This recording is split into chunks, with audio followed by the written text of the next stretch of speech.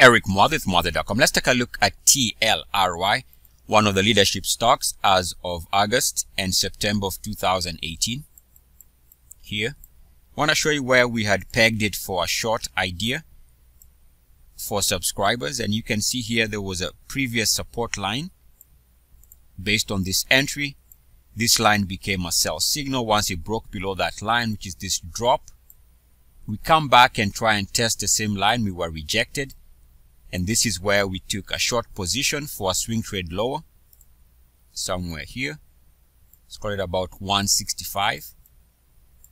The stock would go on to drop as low as, let's call it 121 in a couple of days after resistance on this line here. Keep in mind this blue line happens to be around the RSI 61.8 level. What happened is the stock would rally back and test the same resistance level again. In other words, test the 61.8 level again, which gave another short opportunity here. Stock's been down since.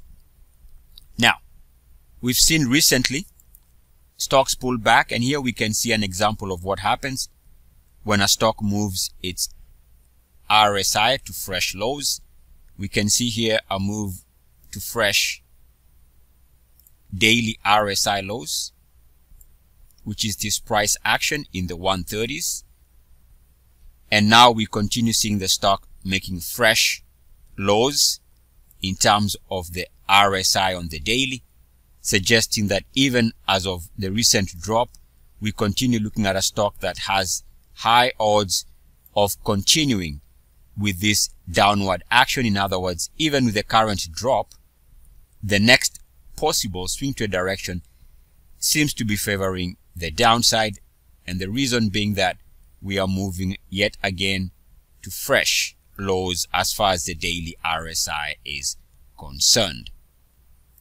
It's a great live example for what to look for when you're looking for downside momentum. Here we have an instrument probing all-time lows as far as the daily RSI is concerned, indication being that more than likely the stock goes on to see much lower prices.